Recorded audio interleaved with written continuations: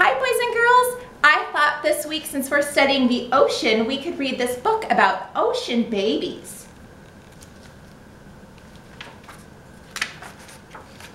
Oh, and look, there's already a sea otter and a baby.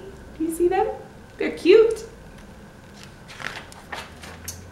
Ocean babies. Big as a bus.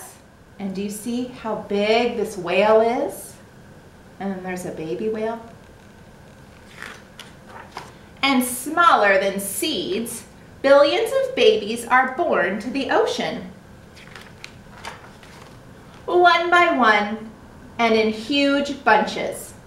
So some animals have just one baby and some other animals have lots of babies at once. So look, there's a lot of crabs. They wriggle and spurt from their mother's body or their father's. And that's the interesting thing about seahorses, is that the daddies actually have the babies. And that makes them a little different than most other animals. Some are born live, just like you were. Even more hatch from eggs. So this fish right here is laying eggs, and then the babies will hatch from eggs. Ocean babies can look exactly like their parents. See, this baby is just a small version of this whale. Or completely different.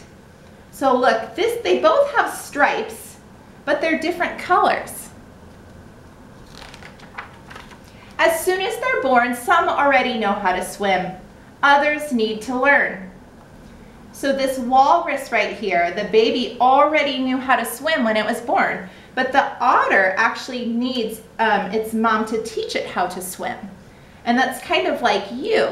When you were little, you actually needed help from your mom or your dad, and then you learned things along the way. Alone or together, ocean babies travel far to find food. Or wait for food to find them. And these look like eels to me, and then they just kind of pop their head out and wait for the food to come to them. Some change homes like you change clothes.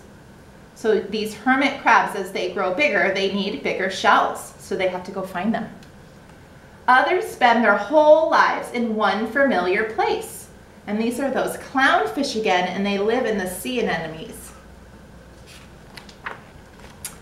No matter where they live, what color, shape, or size, one day ocean babies grow up, just like you will. Then, big as a bus and smaller than seeds, billions of new babies are born to the ocean, and life begins again. I hope you liked reading about ocean babies with me.